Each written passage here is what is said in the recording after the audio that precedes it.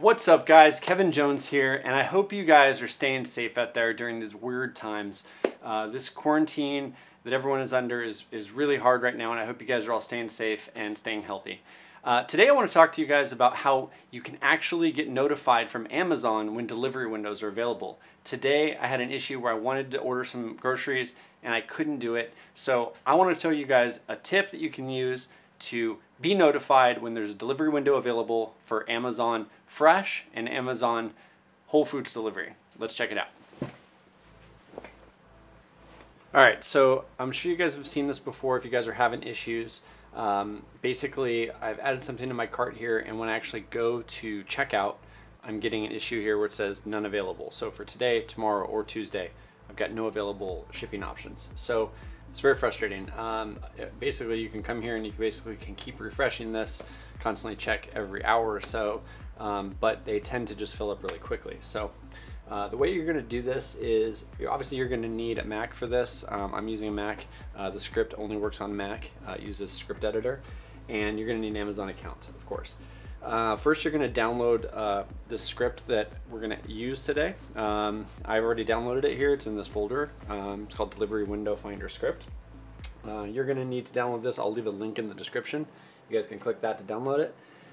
And the first thing you're going to need to do is go into Safari, go to Preferences, and you're going to make sure that you have this checkbox here that says Show, Develop, Menu, and Menu Bar. Once you have that, you'll see that there now is a Develop section here on the menu bar, and you're going to need to make sure that Allow JavaScript from Apple Events is checked.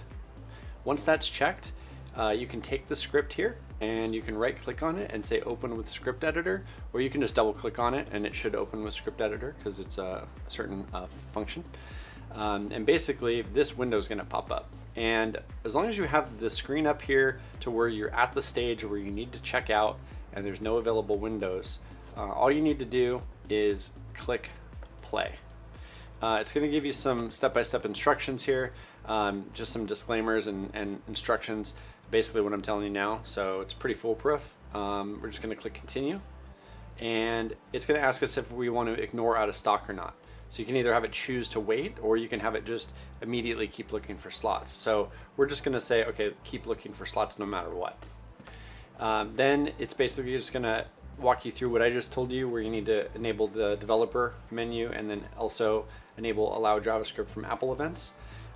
All that's basically doing is allowing JavaScript can execute from an Apple event directly into Safari, as you're going to need, obviously you're going to need to use Safari for this.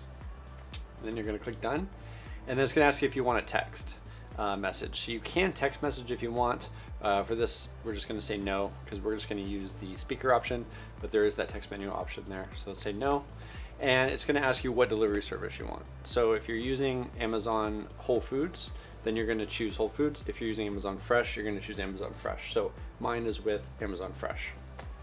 And basically just hit continue for the last step, and the way it's going to work is it's going to minimize a window down here. So you can see that it's actually running, and if we open up this window here, we'll see that it's popped up a actual window that says there's no basically available slots, and it's going to come in here automatically and start refreshing this.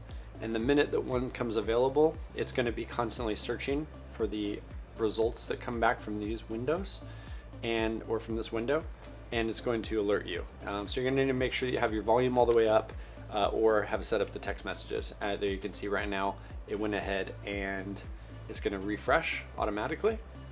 So this will be able to know if it's working. And there it goes. It refreshed automatically. That's without me pressing anything. So that's it pretty much. So I hope this helps you guys, and if you guys like this video, hit like. If you want to see more videos from me, please hit the subscribe button, and I'll catch you guys next time.